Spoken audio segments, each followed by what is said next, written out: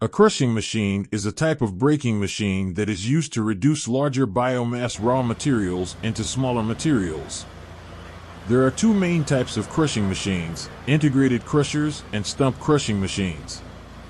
The former can be further categorized into belt feeding and chain plate feeding types. Each type of crushing machine has its own distinct features, and both are highly preferred breaking machines in our country due to their high yield.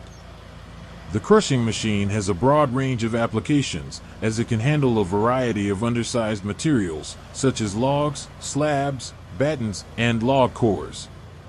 The chain plate feeding crushing machine is especially noteworthy, as it can adjust the feeding speed based on the main motor load, which ensures smooth and efficient operation while significantly increasing the yield.